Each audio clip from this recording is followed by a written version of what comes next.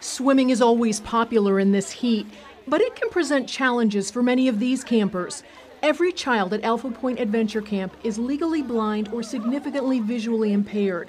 Every counselor is specially trained. That's why this camp makes such a difference. Their experience oftentimes we hear is, well, they wouldn't let me do this, or they wouldn't let me do that, or I couldn't try that.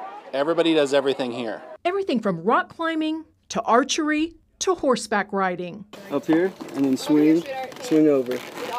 Atta girl. 11-year-old Rylan Miller is a first-time camper, and this is her first time on a horse. But what she loves most about camp is fitting in. Everybody here is super nice and kind, and I don't have to worry about anybody making fun of me or being rude to me, and I could just be me. The camp tries to give these children a safe place to face their fears and spread their wings. It's made me more confident with my vision, and it's made me just a better person in general. And it's just been a really fun experience. Doing good. We know that that's going to build on that next challenge that comes their way, and they're not going to shy away from it. That's what it's about.